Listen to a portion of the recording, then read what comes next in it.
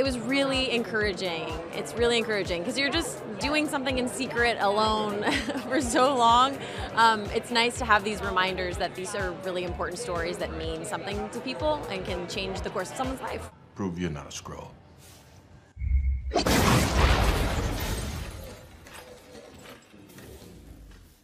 It's hard. They're marathons because, I mean, just doing an acting job is long hours. People kind of don't understand that a 12-hour day is the shortest possible day that we'll have. We usually work longer than that. So yeah, it's long days and can be emotionally a lot. And then on top of it, you're adding this physical aspect where you're up in wires, 50 feet up in the air, or, doing fight sequences. And so it takes a lot.